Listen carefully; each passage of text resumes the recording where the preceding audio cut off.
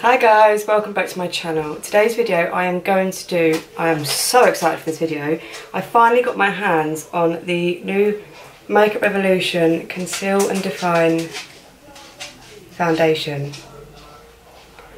And I am so excited. The reviews I've already seen have been so good.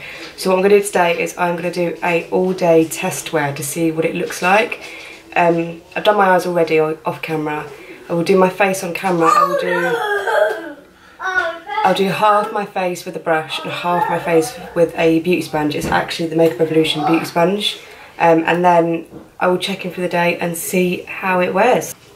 And I really like the fact this bottle, it's a glass bottle, which I love. I love glass bottle foundations. And it's got a really big, what are these, doe fur applicators, I think is what it's called. Which I really like, so yeah. And then I also got their supersize concealer. So this is the supersize concealer. Let me just grab you. And this is the normal concealer. So you can see, you get quite a bit more difference. My skin's already primed. I've used the Elsie Pearl Radiance Primer underneath. So I'm going to do this side with a brush first. I'm just going to zoom you in. I've got really bad skin at the minute. So I'm just going to add a little bit and see what it's like to build. This is a little bit for me.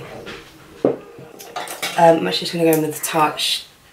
What is this? The Man-Eater Big Kabuki brush. I'm just going to stipple it into the skin.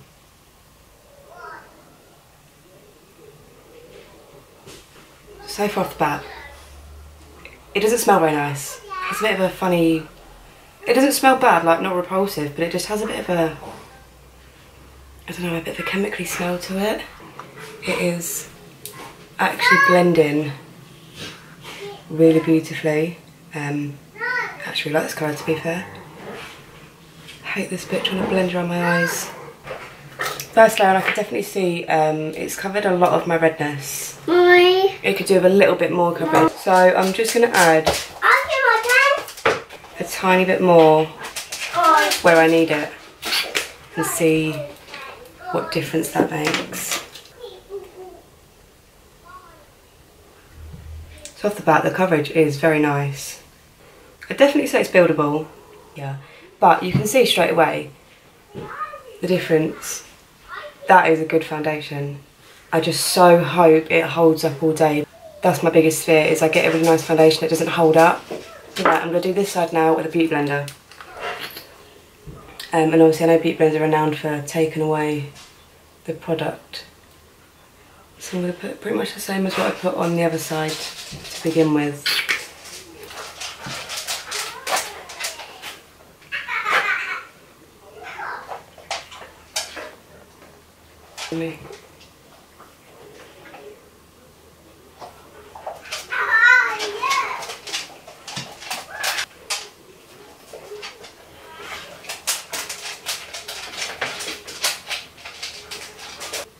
Both sides are blended really well. My nose is a bit pinky, but my nose always struggles to pick up any product.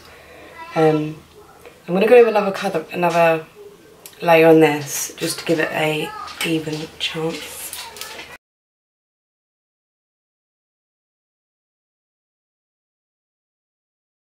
I mean, to be fair, if I get a good 5 hours solid out of foundation, I'm happy. I can see my pores coming for a bit, but I haven't put a pore primer on. I think if I put a pore primer on, it will help quite a bit. I was eyeing up their pore primer, but it actually sold out online, which was a pain. But aside from that, it has covered up redness on my cheeks. My nose is a little bit red around the side, but that always happens. It's covered up pretty well, actually, my spots on my forehead.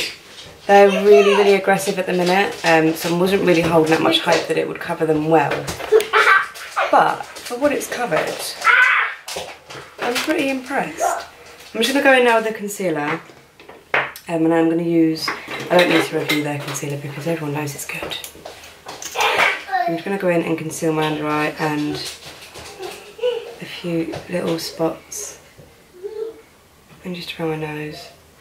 I'm just going to conceal pretty much where I would conceal on a daily basis anyway.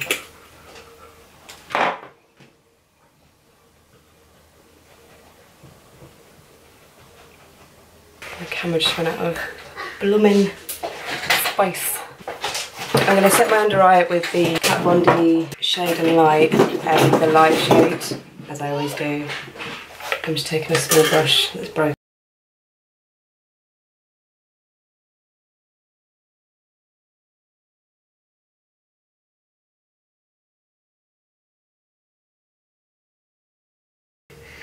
So I'm going to bronze with the Benefit Hula Light.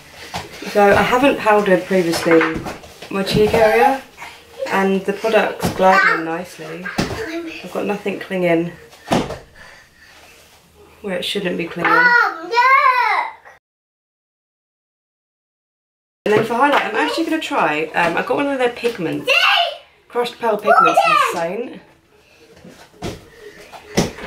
And it looks really pretty, so I'm actually going to try. I'm going to highlight the inner corners of my eyes with it, and my brow bone. Whoa. That was literally just one dip.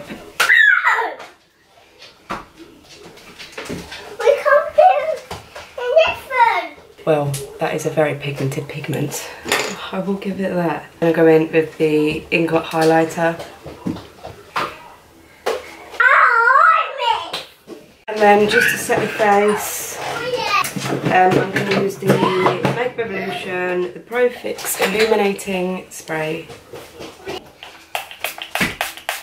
Definitely looks like a full coverage foundation, but it doesn't look like too much like it looks natural. Like you can see, this is the Beauty Blender side and this is the brush side. The brush side's definitely got a little bit more coverage, but obviously you'll expect that with a brush as to a Beauty Blender anyway.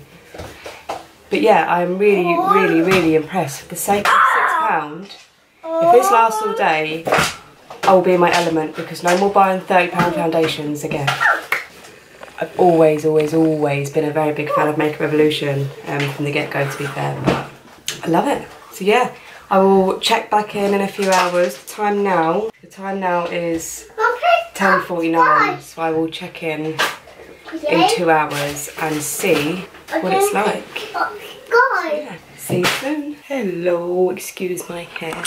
Right, so I'm just doing a foundation check-in. The time is 12:36. I've had it on for pretty much 2 hours now. Doing loads of tidying up, so I've been sweating bad.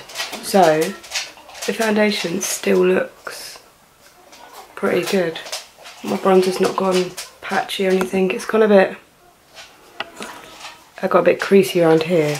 Doesn't feel, I have set like, I set up here and I set here, but I didn't set around here, and it's not sticky at all. It's not like transferred, and I've answered, like, you know when you answer the phone it transfers and it's such pain in the bum.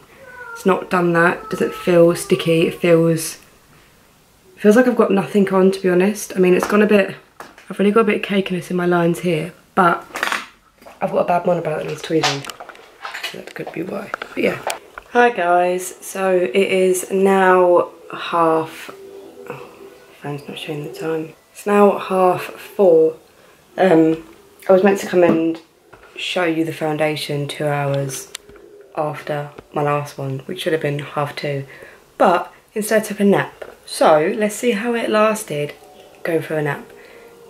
I've lost a little bit of coverage on the edges of my nose, like here, but I was asleep on that side. Pretty damn amazing. So I've now had it on for 6 hours. So 6 hours and it's still looking like this. So it's still pretty good.